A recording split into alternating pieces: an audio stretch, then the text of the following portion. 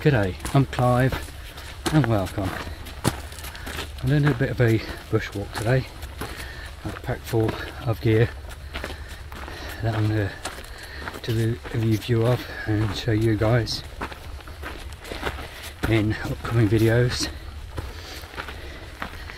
This video is more about where we've been and where we're going with the channel. Over the last 5 years since I've had the YouTube going, hopefully, as somebody showing you this gear, my skills of videoing and presenting it to you have improved. My cameras have changed a bit. Instead of just having rock steady, I started with a mobile phone and that looked like I was, I don't know, having a seizure all the time when I was using it. It was shaking so bad. Then I changed to just a cheap action camera, not knowing what I was doing. I didn't even realise until a couple of weeks before it got damaged and I weren't able to repair it. There was electronic image stabilisation on it. So it didn't look too good either, but it looked a little bit better. And then I upgraded to another action cam and I began using the image stabilisation, which made the videos a little bit better, a little bit steadier, and so the quality had gone up a bit. Since that camera I've upgraded again and I've got another camera too. So the one I'm using now has got the same, it's got all the image stabilisation on, it's got the horizon leveling, so no matter what I do with the camera it looks like it's staying level, which makes a big difference to the video quality coming out to you guys. I also got another one which is not an action camera, it's the DJI Pocket 3, no, Pocket 2, sorry. I wouldn't mind the Pocket 3, so that's just come out, it's a nice one. The Pocket 2, which I've started using for my walks and doing the pan shots, just to get a lot smoother and better quality images again. So it's a little bit more, I don't know, some people say it's more dramatic because it just looks so smooth and nice. But the reason I actually bought that one was when I'm hiking, and a lot of you who follow my channel know that when I'm out on the Bibbulmun track or anywhere in the bush, I like to start walking early hours in the morning when it's still dark.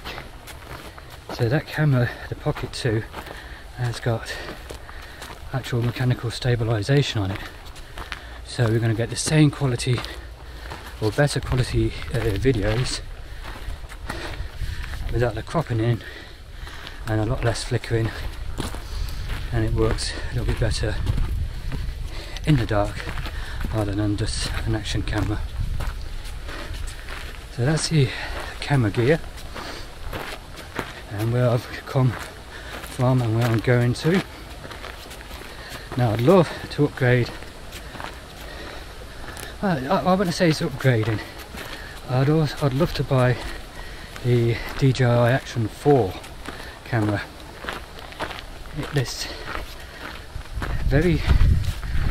going back to the old style of the Action 1 from DJI, very similar layout to it, where you can interchange the batteries. With this one I'm using now, all I can do is add a battery module to it to prolong the life, and then in the battery module, when that starts to get low, I can plug in a charger, which I've got part of the handle here. So we've just been climbing up the hill there, so we just hit a level. Yeah, so but with the next one, the Action 4, all I need to do with that is change the battery, close it off, and that's it, ready again for, I don't know, depending on what I'm using it, what grade of video. I think they say about an hour 40 to 2 hours something recording time, and then that also means I can use that in the rain and not damage the camera. I can continue filming,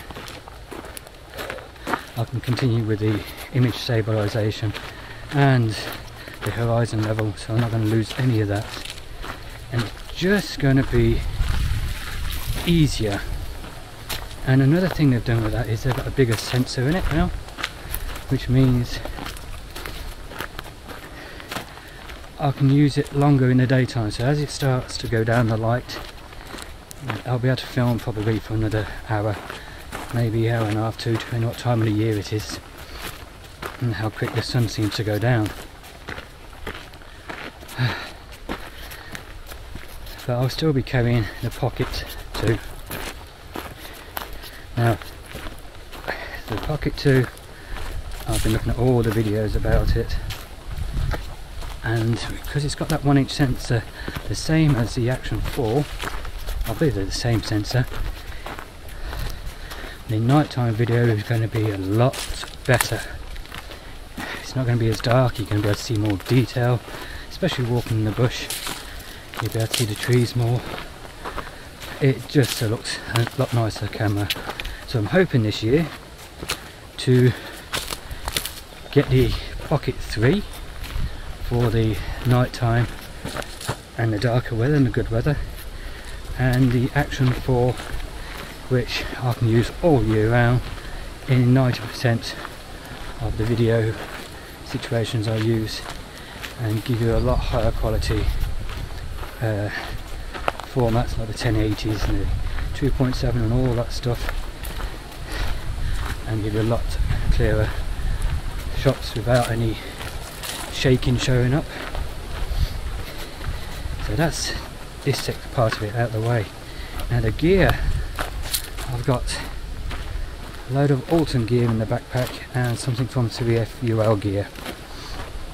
I'm actually heading out now today. The main purpose of making a video about the Taji 2 from 3F UL gear, which is a 2-person tent. Now, I've had this on my shelf for over a year and I haven't had it out yet. I think there's only, I haven't got any more that I haven't used. But I think I might have another one that I haven't used yet. I can't think of what it is. So I'm heading out to do the video about the Taji 2. I've watched these, I'm probably a couple of years behind some people. They've had it for 2 years or a little bit more. But I don't buy the tents because I haven't had them given to me. Everything I do a review of, apart from a couple of little things, I buy all my own gear. I've had people approach me, a company, say, can you do this, and this is what we want you to say. If there's any companies watching that and that's what you want me to do, don't even offer me anything. Don't ask me to review any of your gear. The whole idea of my channel is honest opinion and how I see it, not how you see it, how you want me to get people to see it. It's how I actually see it and what I think of it, and whether it suits me or if it's any good for me. Any companies out there who want an honest review of their gear, yeah, feel free to contact me. Now, until I've got this tent, I've got some older tents now, ranging from 12 years old or older, which I'm going to show and make a review of all of them and tell you where I like them and what I think of them. But some of them aren't in production anymore, so I'll let you know which ones are and which ones aren't in production.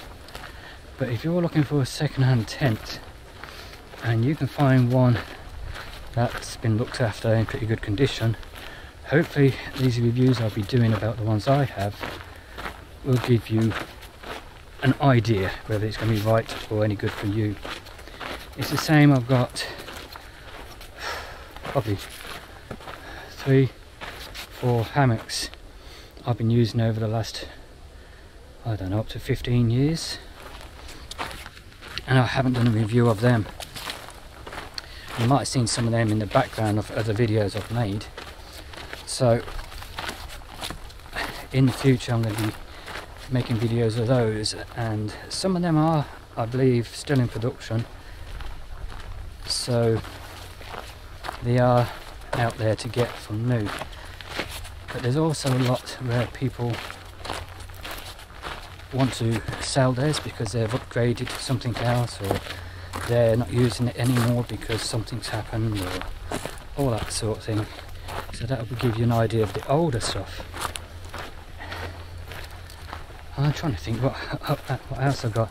Yeah, I've got all little things, little stoves still to show you, which over the years I've used, and I think there's only 2 of them out of all the stoves I've got that I haven't used in the last 3 years, I think, some of them. But all the rest I've used with different heights in different situations, different times of the year. It's simple things like gas stoves. They're great for the mild conditions, you know, like when it's fairly warm, it's not so cold. When you get into the winter and you've got all the snow and the ice and that, gas cylinders don't seem to work as well. They're a bugger to keep going because they lose all the pressure. Where if you use alcohol stoves or little solid fuel stoves, where you put the fuel tabs in there, they're great for the winter, and that's how I've been using my gear. I'll do comparisons where some companies have made something which is the same as another company's. It's like some of the tents. Some of the tents I've done a review of a few months ago, other companies are actually making in tents. But again, the company that I've got, they basically copied another company's with a few little tweaks. So a lot of them just look at, how can I put it, what the reviews are saying. If someone's saying we've got tatty bits here, tatty bits there, loose thread here, water came through here, basically that means the company's done the copy normally haven't used as good a quality material for waterproofing on them. So they're still worth having a look at. There's some of the gear I've got which I've, let's say, copied from other companies, which actually are better than the originals. And with time and progress, materials get better and they get cheaper, and these other companies are able to put out gear at a reasonable price.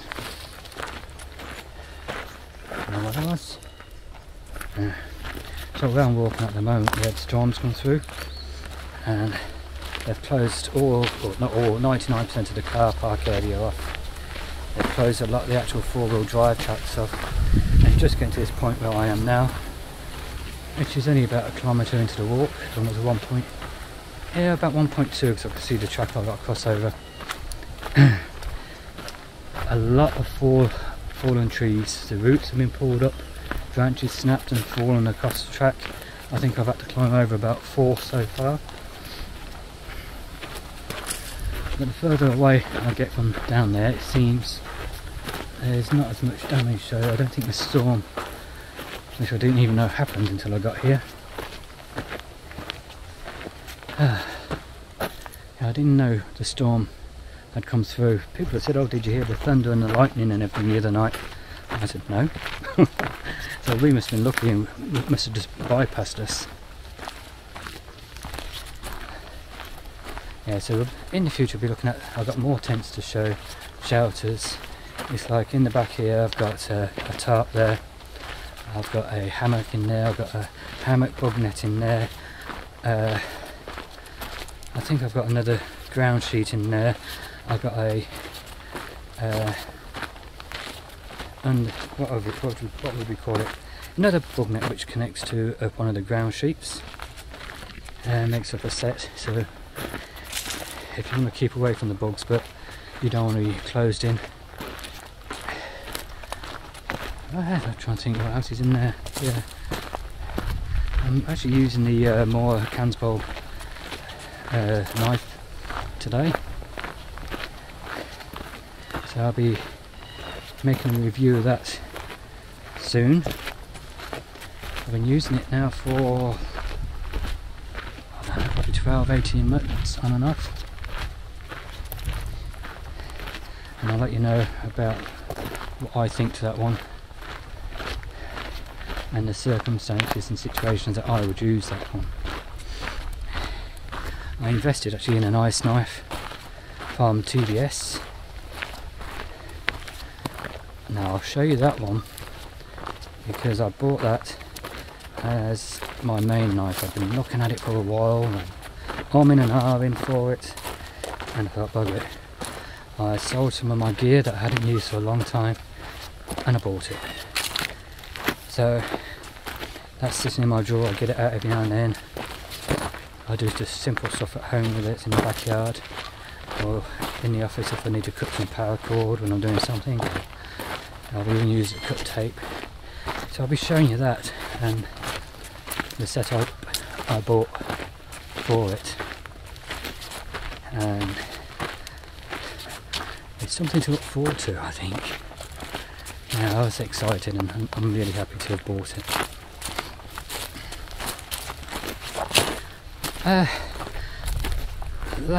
It's in October, I had to go in for triple surgery. Nothing serious, some just parts that were uncomfortable, put it that way. I had to have 3 sebaceous cysts removed. Now the smallest one was right on my neck here, just below the collar line, which is where any shoulder straps, if it does pull, that's where it was pulling. But it was actually forcing onto the jugular vein, and that's about the size of a golf ball. So that one had to come out, and it's, where are we now? We're at the end of January, and I've only just been able to put any serious weight or potential weight on my shoulders with the pack, with the shoulder straps.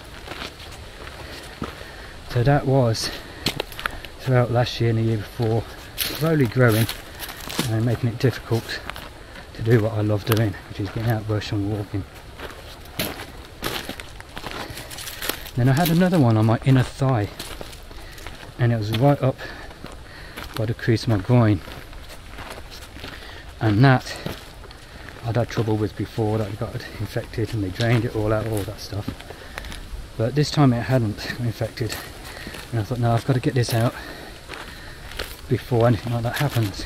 And that one was about the size of a tennis ball, or just a little bit bigger. So if you see me walking up to about 3-4 months ago, and I was walking a bit funny, that's why. But that came out, and the actual incision on that one was about 5.5-6 inches on the top of my thigh.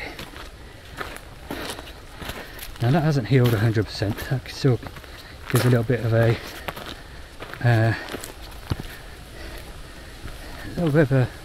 repair bit, I'd say, the scab. Only a tiny bit, but that's at one end. But now I'm able to walk a lot more comfortable now that one's gone. Now the other one I had, which was giving me trouble, sat a bit at the nape of my neck, just between my shoulder blades. And when that wasn't playing up, that was about the size, again, of probably a golf ball, or between a golf ball, squash ball sort of size. But that one kept getting infected for some reason, and it ended up about 6 inches across, 2.5 inches high by about 1.5 inches, 2 inches deep, and that was full of yuck. So 3 weeks of antibiotics, get that down to a point, and they did surgery and took that one out too. So that was all 3 they did at the same time. and that prevented me doing something I'd been training for about 4 months, 5 months on. But that one on my neck at the back, they took the stitches out, everything seemed good. That night it ripped open, got slightly infected, so I had another 5 or 6 weeks then packing it and waiting for it to heal, and that is still a bit tender now, but I'm able to get the pack on. So there wasn't that many videos coming out from about midway to the end of last year, where it was actually out in the bush doing sections on the Bushcraft track. So hopefully I'll be able to start getting out more and more, and hopefully get back down, because I've made it halfway down the Bushcraft track down to Donnelly River Village, and I'll be able to continue from there the other half to Pemberton, not Pemberton, to Albany, and the next section from Donnelly is Pemberton, so then Northcliffe, then on and on and on. Now I want to get the section between Pemberton and Northcliffe done before the really wet season, because there's sections of that one where on the plains the water is, some people have had it around waist height, others said it's up to about their chest if they've had it. So I'd rather get there before all that happens and have it fairly dry, or even if it's a bit wet, I don't mind. Decent pair of boots I've got at the moment. So that was something through, let's have a look, about 5 or 6 inches deep, and keep my feet dry. Yeah, apart from the camera gear, I think I've got so much on the shelves at home that I don't have to buy anything else for at least another 12-18 months to make a review of. And what I am also thinking of doing is, a few years back I bought a small trailer, then I bought a camper tent to go on top of it, and I did odds and sods and bits to it, and that hasn't been used for 3 or 4 years now, so I know there's bits that need to be done to that. So I'm thinking to start making some videos of actually repairing the camper and getting it up to spec again, so it's nice, clean, waterproof, replace some tie-out points on it and show how I've done it and what I've used to do the repairs with, and give you a rough idea how long it took me. Now this will just be a I'm not professional at any of it, this is just handyman, I'll say, where I'll have a look at it, see the best way I can do it, and I'll do it, and I'll show you how I do it. I've also got another tent, but that's a large canvas tent with a couple of add-ons to it, and I'll show you, I'll do a video about that so people have got an idea, because a few people have actually asked me when I've been using it, because I use it as a base tent, I do, base camp. I'll find a campsite somewhere where I've got all the amenities, and then I'll go bush, walking around that area, exploring, walking new trails and tracks I do.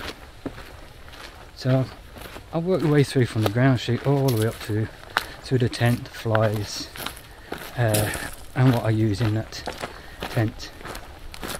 Now that's a pretty good one. It's known as a 30-second tent, so once it's out the bag, from being on the floor to being up where you can actually use it without putting the 4 pegs in, it's in less than 30 seconds.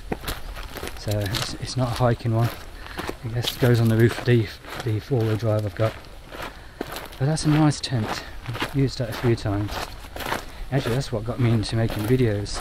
I had the smaller version, the 4-person version, and I sold that with all the attachments, all the gear, because everything you get for the 4-person, or most of what you get for the 4-person, will only fit the 4-person, and I wanted the next size up just for that little bit more room for putting stuff in the store, and so I went up to the 5-person one. And as I was showing the people buying that, telling them about it, I think his wife said do you work for this company? Because you know so much about it, you've got some good ideas. And I said, no. And she says, well, what you should do is do YouTube and do reviews of gear and walking. And that's how I actually started doing the YouTube, because I sold an item of gear or a setup, and I was told I should do it. So here we go. This is where I am 5 years later nearly. Now, if you've got any suggestions of things I could review or situations to use the gear I've got, keeping in mind I won't do anything stupid and dangerous. I don't mind testing. If a tent is made for 3 seasons only, I won't be going out and crazy winds like knock all the trees down back there. But I will use it through the 3 seasons it was designed for, or what they say you could use it for.